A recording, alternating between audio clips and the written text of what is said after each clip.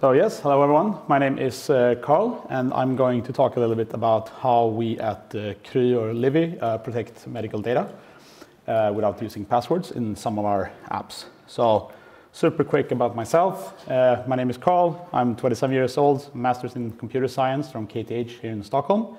I work as the head of security at KRY LIVI, and in my spare time I participate in hacking competitions for the Swedish team Hacking for Surgery. And if you want to contact me after this talk, you can choose any of these methods. So this is what I'm going to talk a little bit about. So first, I'm going to give you a little bit of a background about our company, so you understand the context and like what's the challenge here, and also explain a little bit how we've been doing authentication in Sweden and Norway. And then how this then led up to the challenges and the process when expanding to other markets such as France and the UK, and talk a little bit about that process, what constraints we have and the solution we came up with, and then a little bit about how well that has worked for these 6 months it has been in production. So some disclaimers and expectation management. So this talk is more about the constraints and the design challenges we had for our business case. So this is about constraints, about business, about a little bit about the process we went through. This will not include any new fancy technology.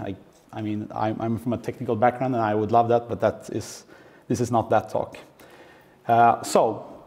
KRY is what we're called in Sweden and Norway, or in Scandinavia, and LIVI is our international brand. So we are an online healthcare provider. So instead of going to your physical primary healthcare clinic, you can have a video meeting with the doctor or psychologist with the app in your phone. So this means that we work in healthcare. We process a lot of healthcare data, including medical records, which is, of course, extremely sensitive information. I would argue that it's possibly the most sensitive information an average person has. In some cases and countries, this can be like a matter of life and death, even. So it's a big responsibility. One of our core values at the company is what we call a patient first. And so we're trying to build a lot, when we design the product and the services, we think about the patient perspective, and that means that usability is an extremely important factor when creating this service. The service needs to be usable by anyone, anywhere, from 10 years old to 100 years old, all kind of people. And just a little bit about the size. We have over 500,000 users and currently serve about 3% of primary healthcare in Sweden and growing steadily. How have we been doing this in Sweden? In Sweden, we have something called Bank ID. It's a digital identity solution. It's issued and validated by banks in Sweden. So it's a privately created system, but it has been well established and used both in private and public sector, including, for example, for doing your filing your taxes or interacting with healthcare. So that's what we've been using in Sweden. Works perfectly fine, which means we offload the problem of identifying a person to someone else, and we use that service. In Norway, pretty much the same. They have their own thing, also called Bank ID, a digital identity solution, which is well established and can be used for this. So up until this point, when we were been operating in Sweden and Norway, we hadn't really had to think too much about this. It was like this was the obvious solution and we went for it, and that worked fine. So then we were going to expand to first the UK, and then that was this spring, and then this summer we also launched in France. And in the UK, if I haven't misunderstood this completely, you don't even have a personal identification number. And that is something we just take for granted here in Sweden. and there is no like established digital identity solution in place to use. And on top of this, our CEO chipped in this process, and he said, well, passwords suck. Can we get rid of them? It's annoying. It doesn't have anything to do with healthcare. It doesn't help the user. And we were like, yeah, we can try that. And he was also like, by the way, we're launching in 3 months because this business opportunity opened up. So, trying to rebuild large portions of your whole system to fit another market with all its regulation stuff, and also creating some new authentication mechanism without using passwords. That was the challenge. So, basically, we want to authenticate the users without using passwords or any, rebranding of passwords, which is just passwords. And there is no digital identity solution already in place, so we can't just go get the standard thing that they use because there is no such thing. And it really has to be user-friendly. And I've listed this 3 times because it was like, we need both because we are healthcare and healthcare has to be accessible, but also because we are a startup, we need to enter this market and we need to grow fast. So we need to get users on board and get them to use our service so there can be no friction in the onboarding process. But also, we want this to actually be secure. Otherwise, it wouldn't be much of a challenge. And a little bit of help was that compared to most other online services, we have fairly few users which are fairly valuable, each of them. So it's fine, there is some budget to spend on manual processes for users. So it's fine if the solution doesn't automatically cover every single edge case in an automatic self-service fashion. It's fine for users to have to call into the customer support and have something solved. So at least that was a little bit of help in this. So we started, I don't know exactly where we started, but at some point we started to think about our data model. And previously it has pretty much been one login is one person, and it's all the same thing, a device, a person, a patient. These were all the same concept. It was a user. But fortunately, around the same time or a bit earlier, we had to start dealing with parents seeking healthcare for their children, for example. So we had already kind of started moving away from this one-to-one connection between a user and the patient, because one user can seek care for both themselves and their children, and the children can have multiple guardians. So we have these many-to-many relationship between actual users and patients. And then we also started to think about, okay, the device you're signing into is maybe actually a separate concept that we have to treat differently. So we started to think a little bit about breaking up our data model into more smaller units that we treated differently. And this was very helpful. We also started to think a little bit about the different scenarios and use cases. What do you do with authentication?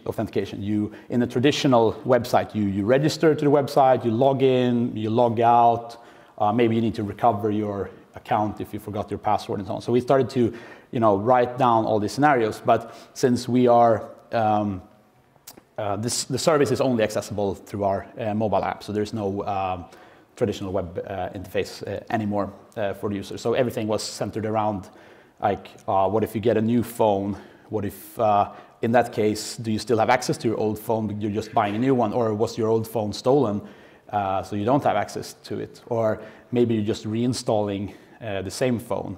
And also something I haven't really written down is maybe if we want to use your phone number as some kind of factor in this, maybe you changed your phone number and maybe you have your device but a new number, or you have the different combinations of this, and we started to think about which of these are actually the same scenario and started trying to map this out. We also, someone also suggested this service. So there's a service called OnFido, which is basically a service where you submit some claims about identity, like my name is Carl, I'm 27 years old, and this is my address. And then you also submit some proofs for this. for example, a picture of your driver's license and a picture of yourself. And what they do is they basically see if these proofs support these claims, and then give you a status back on that. So we thought, okay, but then we can use that for establishing identity. So that's a good thing. But it's also a bit of a hassle. It's like a semi-automated process, I think. It's not instant. It takes some time to process this request. So we didn't really want to do this like directly when you registered, because, as I said, we want a really smooth onboarding process. So we actually started thinking about different types of accounts. So maybe when you register, before you have had any kind of medical interaction, your account isn't actually that sensitive. We only ask for like your phone number and your email address. So that's more like a regular user account for any other service. So we started to also rethink this binary distinction between like logged in and not logged in, or like every account being equal. So we said like maybe actually not every account is equal. So basically, I'll get to this in the solution. But also one other thing was like, what about revocation? Like what about if someone gets access to your account? How can we remove that access from another person? Which is probably also the biggest problem we still have, actually. But anyway, what we came up with is basically like a public key challenge response thing with this like tiered identity thing. So when you register to our service, you create a device. Like this is the like conceptual idea behind the scenes, and then this is of course presented in some user-friendly way on the front end. So you generate the private key on your phone, you submit the public key to the server, it's validated that they work and it's all fine. If you don't already have a user, that user is created and your device is linked to the user. If there already is a user, but that account is empty, or it doesn't contain any medical information, then we only need to do a verification via your phone number, traditional like sending a code and do that to kind of recover your account. But if this user that already existed has had any kind of medical interaction, then we force you to go through this on-FIDO verification straight away. So when you're signing up for the first time, you just provide some basic information like your phone number, your email address, you sign in. And then when you actually are going to have a meeting with a doctor or a psychologist, at that point we verify your identity, and then your account is kind of upgraded from a user to a patient. And that's when it becomes sensitive. And then it's also possible to enroll multiple devices per user accounts and link this together. So well, we still have some challenges on the UX part of this to try to make this like easily understandable by the users. So, but that's the idea on some things we're going to improve later on. So, advantages of our system, like this is our opinion. Well, there is no password to remember or that can be phished. That's good. It's pretty seamless. Like you just log in, you provide your phone number and your email address, and it works fairly well. So we consider it a fairly user-friendly process. And since we have tied the access to your account to the physical device, we have reduced the attack surface from like a global to a local scenario, which is also good. Some disadvantages is that it kind of breaks like a conventional mental model for most users. We have been like conditioned throughout all our lives that an account is a username and a password, and that's what you put in, and you can log in, and then you can log out again, and you can log in and log out, and someone else can log in on your phone if they want, as long as they bring their own account. So that's all of those concepts kind of changes here, where we don't really have a login step. We have a registration step and possibly linking to your previous account step, which is similar but not the same. And this is a problem because then we try to use the same words that are well established, like registering and logging in, but it doesn't work exactly like the user is used to. So this causes a little bit of challenge on the UI side. Also, the revocation of access is currently a manual process. You have to contact the customer support to get the device disabled.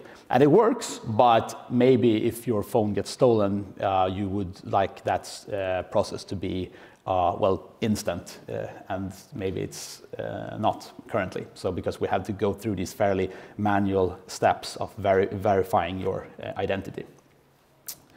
And so this has been in production for about 6 months.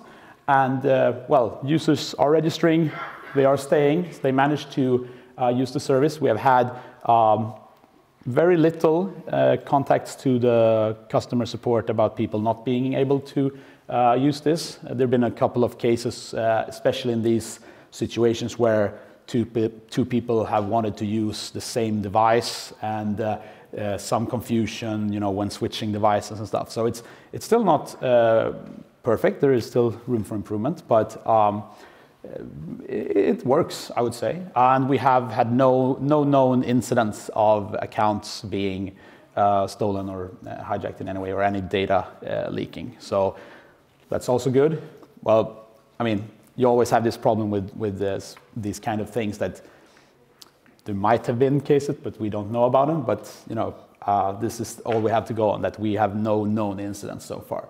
And it's I mean, we are a startup and really subscribe to like this agile and iterative work processes, and this is something we're working on continuously. So trying to make this process even smoother and more secure. And yeah, that's pretty much what I had.